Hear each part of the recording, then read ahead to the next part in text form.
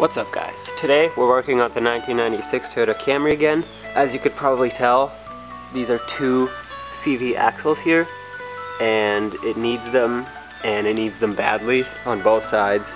The CV joints are clicking. The boot ripped a while ago and I replaced it with a quick boot, which is a temporary boot that you don't even have to take the axle off. It comes in two pieces and you basically clamp it onto the CV axle. So I replaced it with that a while ago, but now those are ripped, so we'll just get new axles for it because the axles went bad.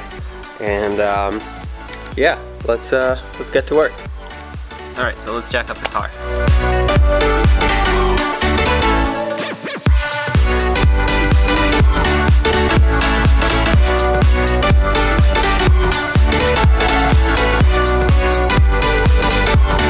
Alright, so now that the car is up on jack stands, let's go ahead and take the wheel off so that we can get to the axle. Now, I'm going to be using my brand new, well, almost brand new impact from Harbor Freight. So, to take the wheel off just because it's faster, but if you do it and you don't have an impact, then you're going to want to loosen the lug nuts before you put the car up on jack stands, otherwise the wheel is just going to spin when you try and loosen them, but with this, it won't, because it's going to just spin the lug nut.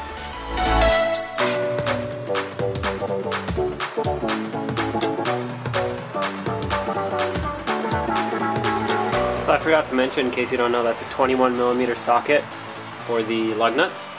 And now let's get ready to unbolt this axle nut right here. So basically what I did is I took the top two bolts off the strut, or the bottom bolts off of the strut, and that allowed me to pivot the whole knuckle and rotor and everything downwards this way, so then I can then push the axle out. I did not want to take the tie rod off because I didn't want to chance accidentally turning it or something and messing up the alignment. So, and technically, as long as you don't change anything in the tie rod, so as long as you don't turn it, the alignment should be fine. But I didn't want to take the chance, so all I did was take this off, pivot it down, take the axle out, put the new one in, and then pivot it back up. So that's all we're gonna do. If you want to, you can take the tie rod out, and in the video you'll see me take this whole strut out completely out of the car, and that is only because I can get a better angle with the camera. So you don't have to do this. As I said, on the other side, all I did was I just undid these two bolts that hold the strut onto the knuckle, and I was good. That's plenty of room to move around and move the knuckle, take the axle out and everything. But just for this video, I'm going to take the strut out completely just so I can get the camera in there and show you on the other side. Now you can do this, it will actually give you more room to work, and it will allow you to actually not have to turn, because you'll see there the axle is held on by some bolts in there, and taking this off will allow you to not have to turn the axle every time you want to get to the next bolt. So it's actually a little bit easier, but it's a little bit more of a process. So I'm just going to take this out for the video, but you don't have to. Alright, so let's go ahead and take these two bolts out. So basically, I'm going to be using my impact again, and as I said before, that's just because it's quicker, but you can just use a breaker bar, break the nut loose, and then just keep, spinning the nut until it's loose, and then take the bolt out, blah blah blah, so on. But it's a 22mm here up front, so we're going to use a 22mm socket on the impact, and I have just a regular non-impact socket that I'm going to put here to hold the bolt in place, because at some point, once I loosen this up, it's going to start spinning. So I have to hold the bolt and impact the nut at the same time.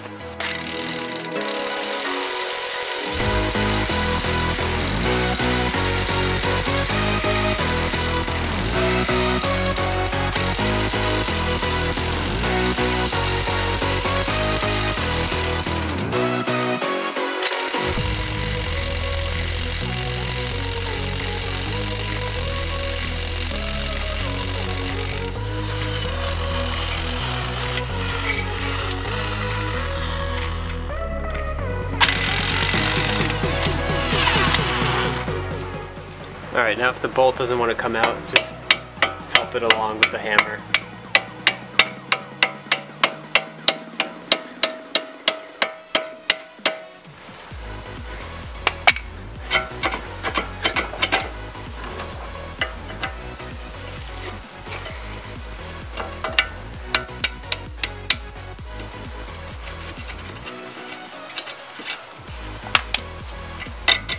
There we go.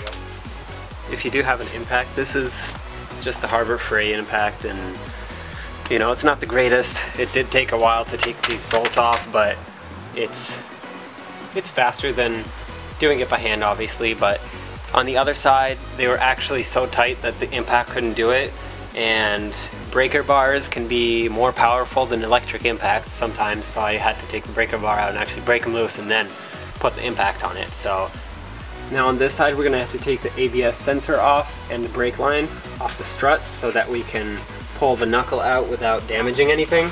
And the brake line is going to be held on by a 12mm socket and the ABS by a 10mm socket.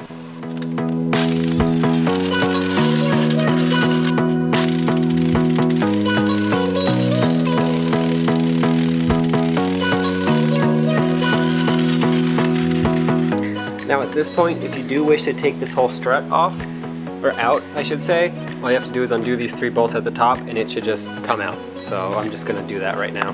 Alright, so now that the strut is out, you will also want to remove this plastic shield right here so that you can gain more access behind it, basically, where the axle is.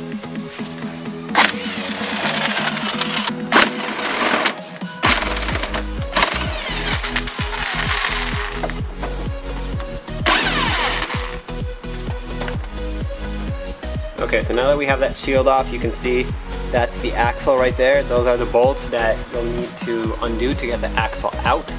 They are 8mm Allen head, so you'll need that. And before we take those off, to get more room, we're gonna have to take the axle nut off. So let's get to that. Now to take this off, we'll have to take off the cotter pin that keeps it in here.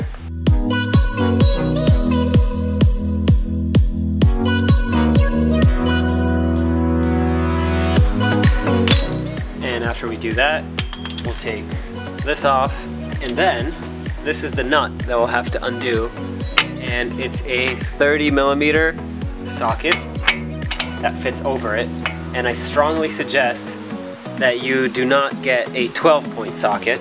If you don't know, the 12-point sockets look like this. They basically have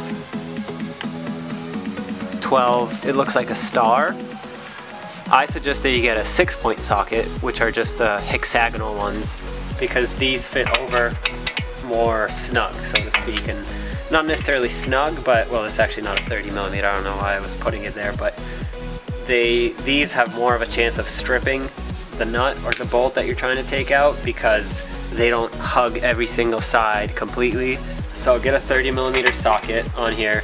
Now I'm gonna try impacting this off. On the other side I was successful, and hopefully I am on this side as well.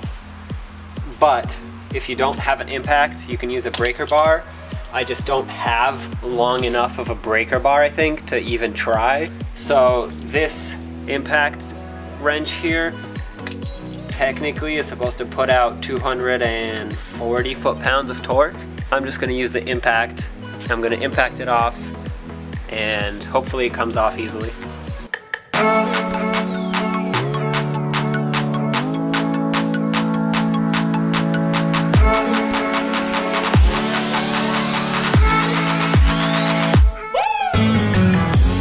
And off it comes. That was a little bit easier than on the other side, I must say, but still pretty tough. To get this out of here, typically if you're reusing this axle, you do not want to hammer this, but these are broken. Well, almost broken. They're clicking, which is why we're replacing them. Sorry I didn't say that in the beginning, but they're broken. We're gonna take them out, we don't care, so hammer.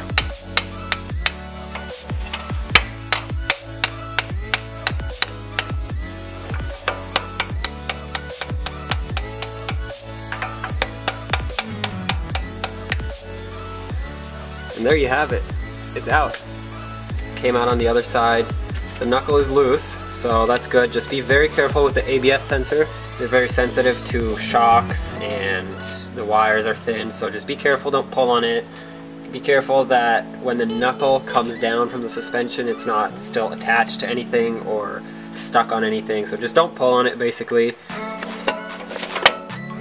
Alright, now that the axle's out of here, we can go ahead and take those bolts out and just pull the whole axle out.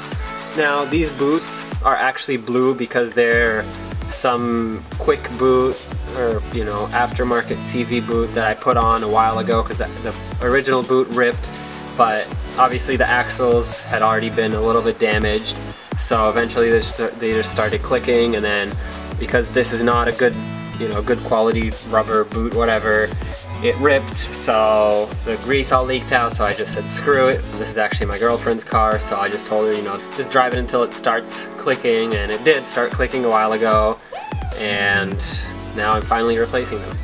So let's get to those bolts back there. Now those bolts right there are an 8mm Allen.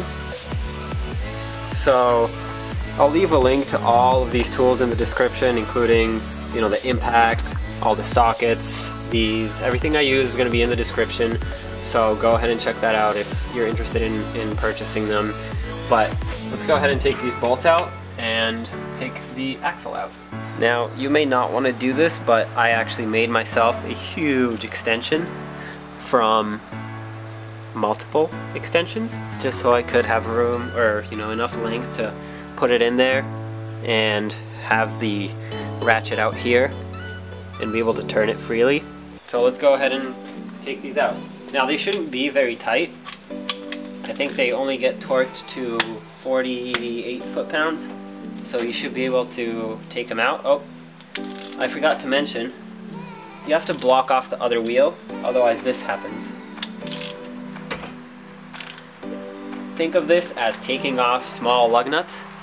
If you don't block the other wheel, you're going to spin it. So let's go ahead and block off the other wheel. Now this is why it's important to have the other wheel on and secured, because what I'm going to do is shove a breaker bar, where is it? Right here, between the wheel, the caliper, the brake lines, and the chassis. And now when I want to turn it, oh, not going anywhere. Alright, so let's get those bolts out.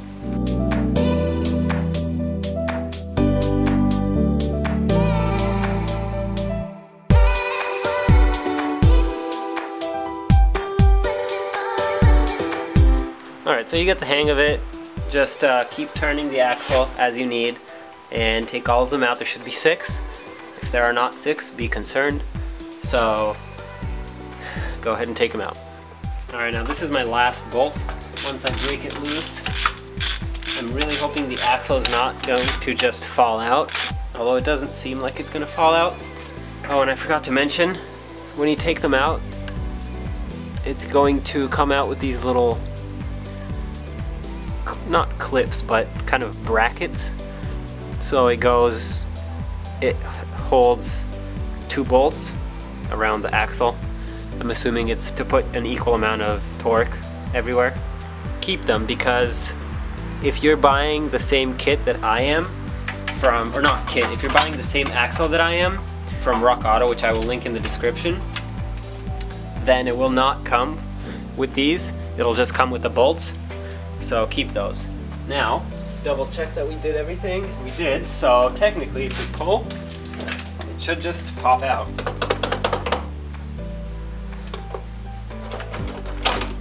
There we go. My light fell. Just needed a little shake.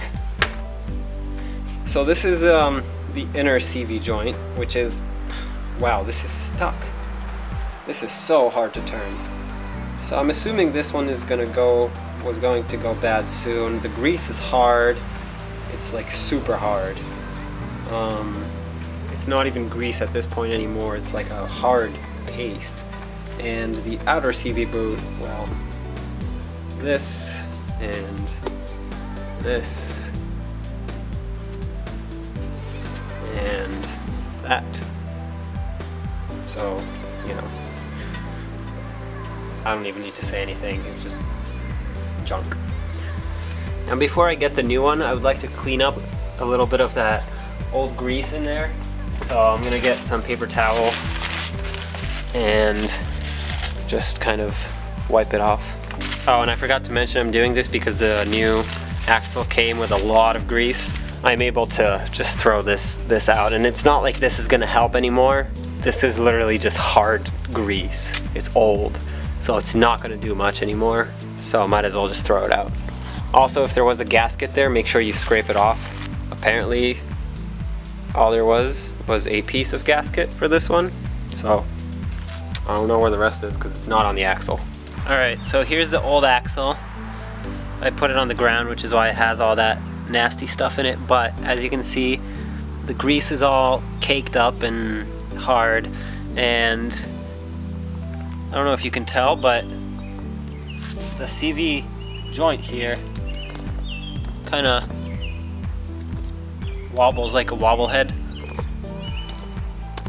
So obviously that's not supposed to happen in it. When I pull it out and then push it back in, I hope you can hear that. That was a mosquito. I hope you can hear that, but it has a lot of play to it. And so does this.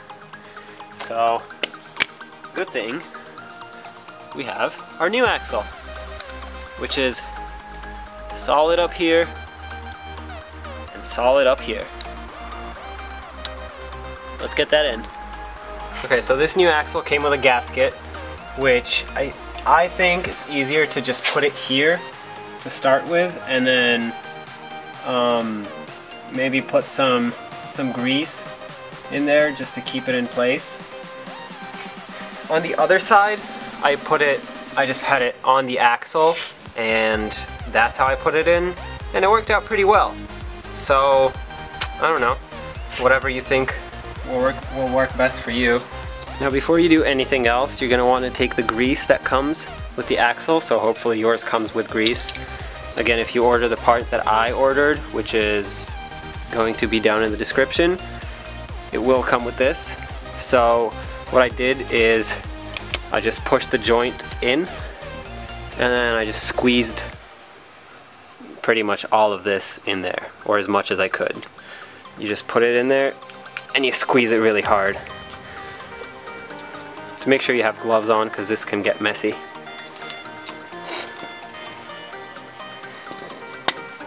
Alright, so after you put the grease onto the CV joint, or onto the axle, I just remembered the reason why I found it easier to put the seal on the axle is because when I put the grease inside the axle, it got grease around it, so it helped the gasket stick to it. Alright, so here's the finished product. It's really hard for me to show you because it's heavy and it's at an awkward angle, but that's what it looks like. Now I'm gonna get one of my new bolts and put it through so that when I get the axle on, I can start threading this one on. That way I can hold it on there.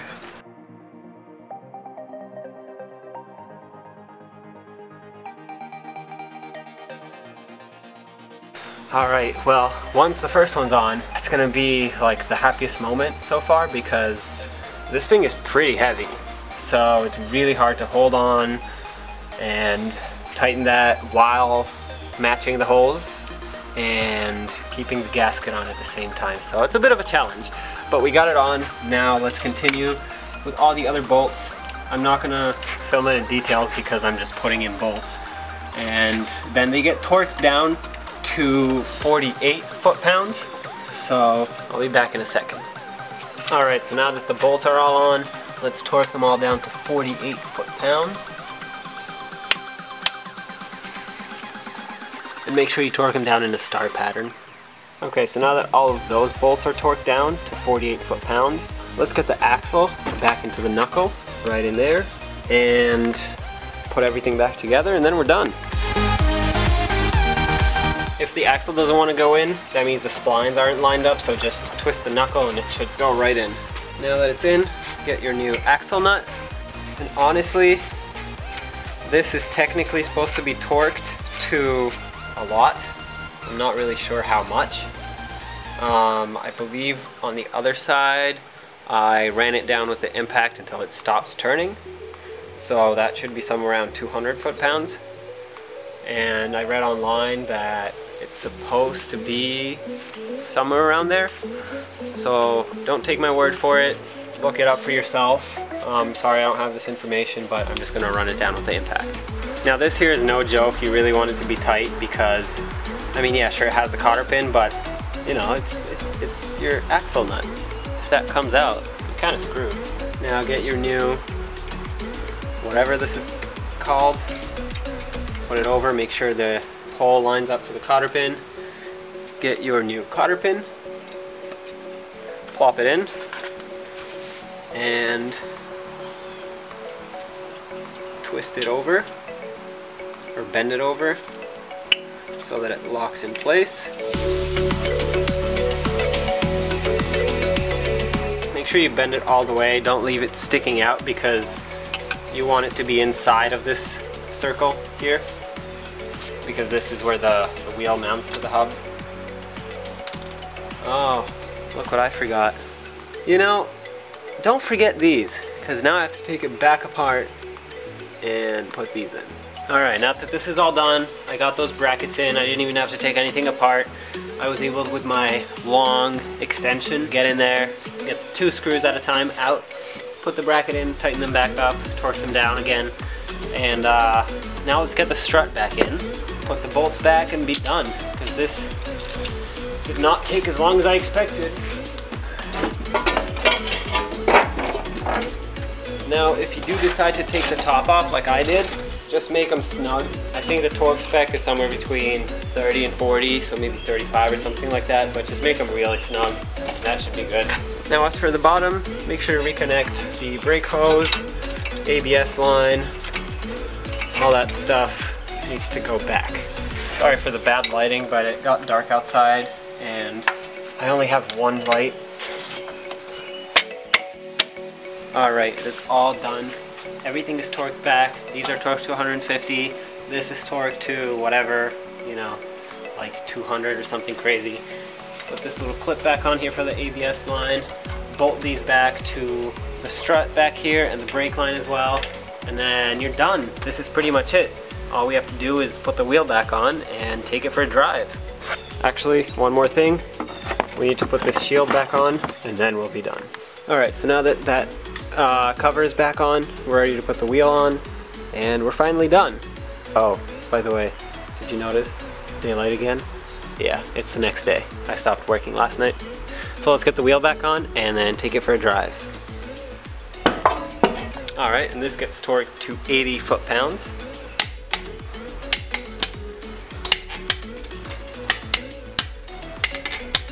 And of course, don't forget to pull this out, because that's how I was able to torque the wheels, because I forgot it in there.